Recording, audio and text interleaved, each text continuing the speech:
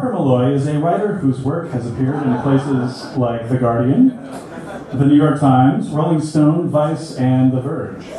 Her TV appearances include MSNBC's All In with Chris Hayes and NBC's The Today Show. She's a semi-regular guest on CBC's Day 6 podcast and Crooked Media's With Friends Like These. Parker lives here in Chicago with her beautiful wife, Kayla, as well as their pets, dog, cat, and rabbit. She is here right now to answer the question, why is it important?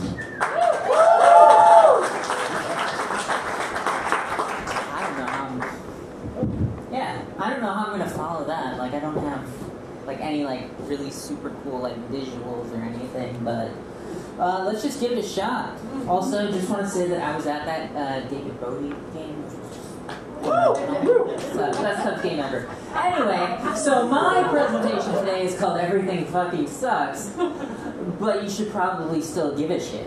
So, there's a lot of really terrible, horrible, no good, very bad fuckery happening right now in the world.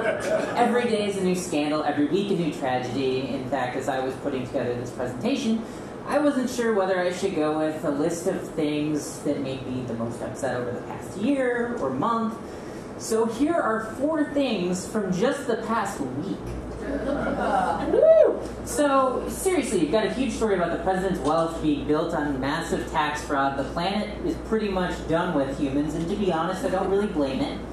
A man who showed up to a job interview scream crying about how much he loved beer and how long he stayed a virgin just got added to the Supreme Court, and the Tribune endorsed Browner for re-election, which is just kind of like, you know, expected. It's all kind of a lot. And, you know, all of this and so much more can be summed up in a single tweet from the other day, because this took me all week to really work on. So, here's my summary. But just fuck, and, you know, so on. Fuck. So, yeah. So, why is it important? And by it, I mean literally anything right now. And the answer is simple, really. Because what's the alternative? Apathy? No. Life's too short to be a piece of shit. And I learned this lesson in 2014. 2014 was a big year for me. So, in 2014, people started paying attention to my writing. I went from getting a few hundred readers on my personal blog to writing things for real, legitimate news outlets, which I guess in 2018 are now called fake news outlets. I don't know how things work anymore.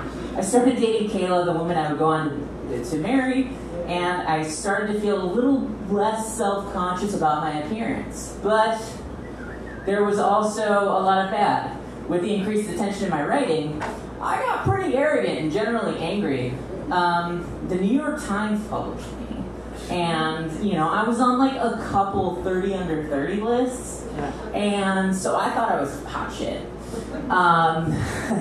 That all blew up in my face in a big way. Because working a day job while trying to make it as a writer, I was still working the totally unrelated 40-hour-a-week day job while writing something like 400 articles a year. It was insane, and I don't recommend it.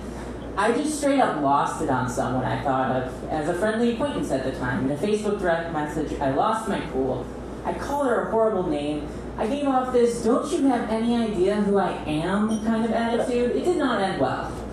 I got called the fuck out.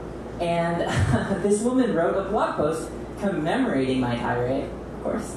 Screenshots and all. In the days that followed, others shared their horror stories. Times I was rude, times I made others feel small to make myself feel big, and times I was just a straight-up asshole.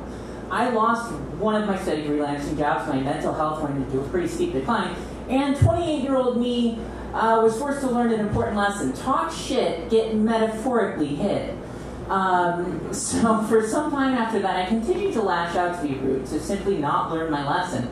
But somewhere in all of this, I realized that life's fucking hard, man. So why make it harder for others? Why make it harder for myself? So I chose to commit myself to being the best version of me I can. Still prone to mistakes, still an occasional fuck up. I thought about my day. And so I tried my best today. I'll do it again tomorrow. I decided to tweet that out.